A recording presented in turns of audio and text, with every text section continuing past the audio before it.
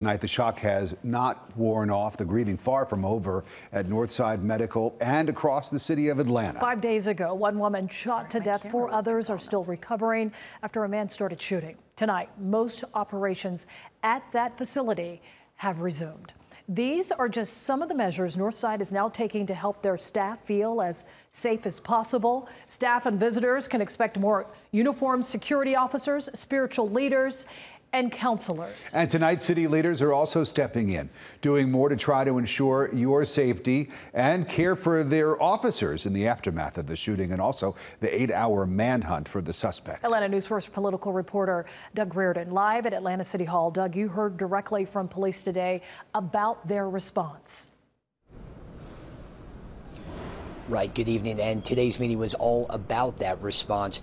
At the Public Safety Committee hearing, they approved a measure unanimously, 6-0 today. It would allow the mayor's office more coordination and communication with agencies like the Fulton County Sheriff's Office in very complicated responses like the one that we saw last week. And even APD today admitted there's always more that can be done when you're talking about large-scale emergency situations like this one.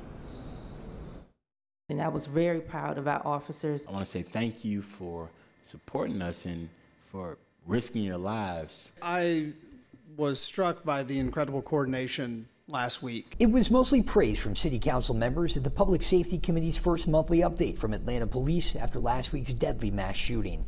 Deputy Chief Prinzina Span said she was proud of the responding agencies and their officers who aren't being rushed back to work after the traumatic event. We want to make sure that we at least check on them to make sure that they don't need that time off or that time to decompress, or even if they need to see or have additional counseling sessions. The department has internal and external reviews planned for this week, and Span said there's always room for improvement, especially when APD is working with non-law enforcement agencies. With the new Public Safety Training Center coming, it will be a great opportunity for us to be able to train with fire, and that's something that we've never had the opportunity to do before. Councilmember Antonio Lewis praised police response to the shooting, but pushed back when APD was unable to say how many officers were called away from guarding the public safety training site, sometimes called Cop City. While you're working under our taxpayer dollars, we need you for that all-cavalry call downtown Atlanta, because we were afraid for our lives. Asking for police officers who should be in my district at that time period to come back home, man.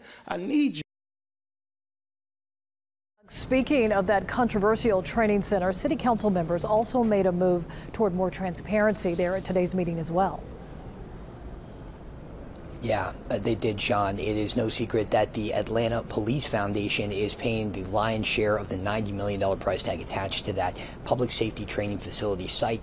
They really haven't been very vocal about giving updates or providing any insight into how that project should go. So today, in another unanimous 6-0 vote, the Public Safety Commission and the councilors that sit on it voted to have them come in and provide quarterly in-person updates on that project. Right now, as I said, they are not required to. APD does most of the updating here at City Hall.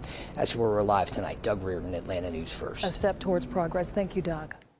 In a new statement to Atlanta News First, the Northside Medical Facility says that 2 of the shooting victims were Northside employees, and still only 1 of the 4 women injured has been released from Grady. The hospital has also created a fund to support the victims. You can find a link to donate at atlantanewsfirst.com.